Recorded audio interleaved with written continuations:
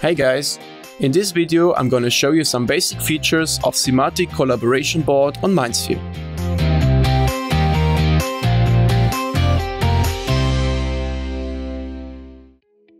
The collaboration board is a digital root cause analyzer for the shop floor to be used by machine operators and quality managers. The app offers a couple of pretty useful functionalities and tools to be up to date with all the little pains of machines and processes in your factory. Once on the start page, you will see one of the key beneficial parts of a digital root cause tool, the problem database, that hosts all ever existing problems of all your connected factories. Use the search and filter functionality to browse for specific problems by their descriptions or for specific machines. And as mentioned, this list contains all the different problems and pains of your complete factory network, which is actually a brilliant way to share and keep machine and process-specific knowledge.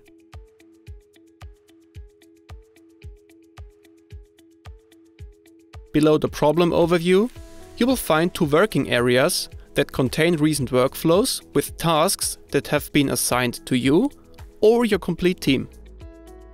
I've spoken now a lot about problems and root cause analysis so far, so let's quickly see what's behind these terms.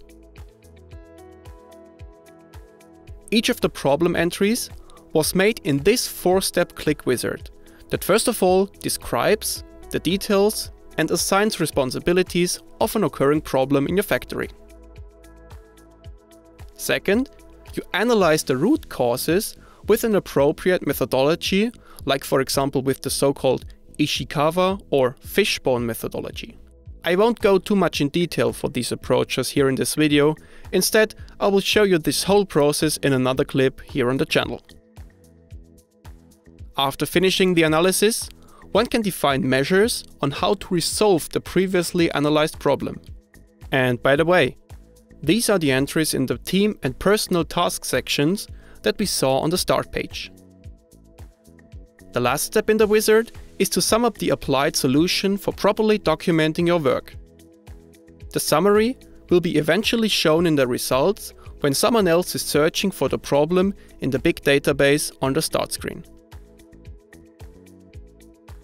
Back here, you may have also recognized that there are two status circles up in the right corner that show the progress of your team regarding the open problems and tasks. Below that, all the individual machines in a line are graphically displayed. With the correct machine connection, the display can also provide information about the machine status if configured correctly. How that works, you will also learn in a separate video. To sum it up, the collaboration board can be used as a digital, comprehensive knowledge database with an easy-to-use problem editor and task manager to solve machine and process problems much more faster without managing tons and tons of paper sheets. Knowledge remains in the factory forever and can be used at every time. Thanks for watching. For more information, check out the links in the description. And don't forget to like and subscribe. Siemens. Ingenuity for life.